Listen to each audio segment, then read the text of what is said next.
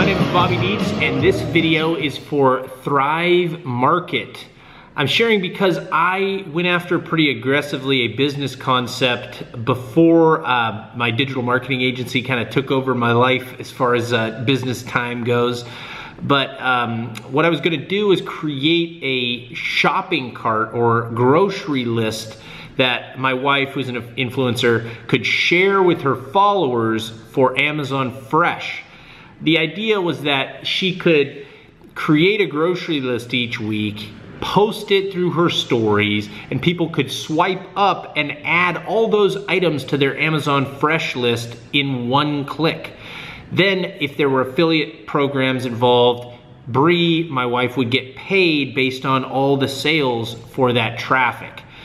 This got pretty far along, except it had an abrupt stop when I happened upon a developer who created what was called Share a Cart, an Amazon affiliate program or Amazon Chrome extension that you could do the same thing and add things to the cart. He didn't have the idea to share it the way that I did with and monetizing it consistently week after week.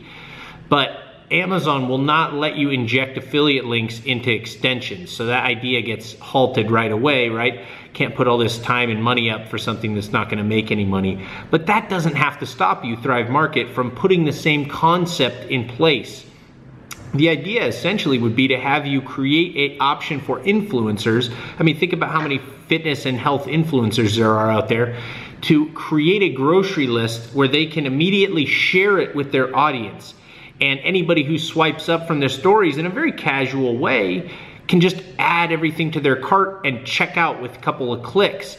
Certainly that's something that a lot of people would be really interested in doing. I know for me, if I had some person that I could trust that I spend $100 with every week, and I know it's not gonna be like everything I need, but I'm always gonna like the things that they recommend and appreciate them in my pantry, I'm probably gonna continue to do that and definitely sign up for Thrive because I trust them, I like them, they make good recommendations, and it's just one less thing that I kinda have to not deal with every week. These people could take a half a point, but remember, if it's somebody with 300,000 followers, that could be quite a few sales and a lot of money for them, and it's happening potentially every week. It's just an idea of a creative way for Thrive Market to inject their brand in a influencer world in a very tangible way. This is not like, here's 500, shout my brand out, hopefully I get some sales. This is like, we're gonna give you an opportunity to share your grocery list with your audience and they can buy it with one click.